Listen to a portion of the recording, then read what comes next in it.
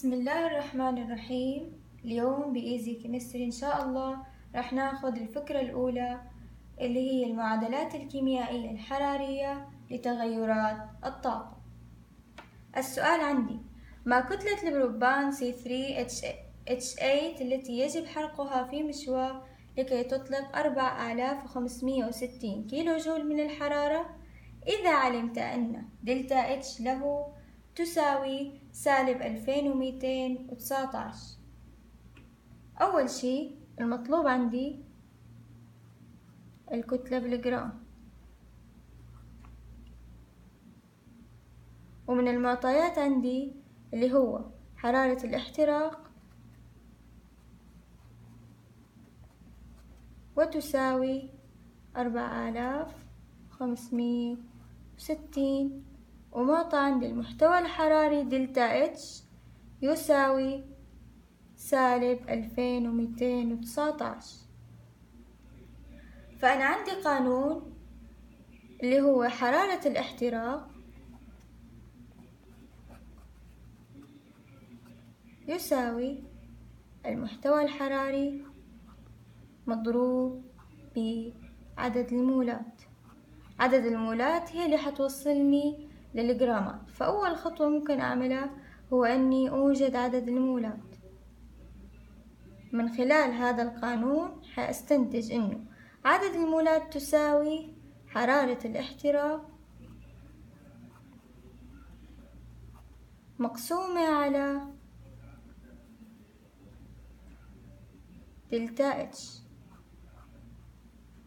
يساوي حرارة الاحتراق ب4560 مقسومة على -2219،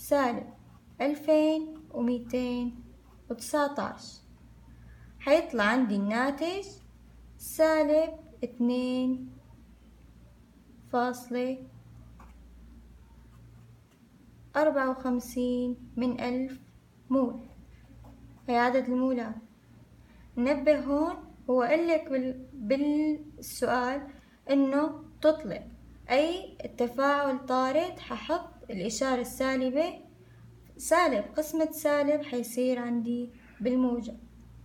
تاني شي ححول عدد المولات الى جرامات من خلال القانون عندي اللي هو الكتلة بالجرام تساوي عدد المولات في الكتلة المولية. عدد الجرامات تساوي، حاخد عدد المولات 2.54 من 1000، حاضربها ب12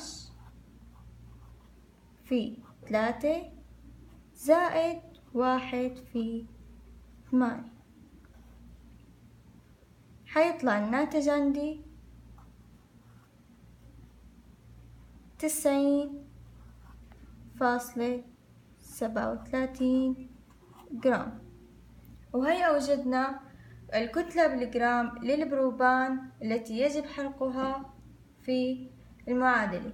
لمزيد من المعلومات حنرجع لي إيزي كيمستري.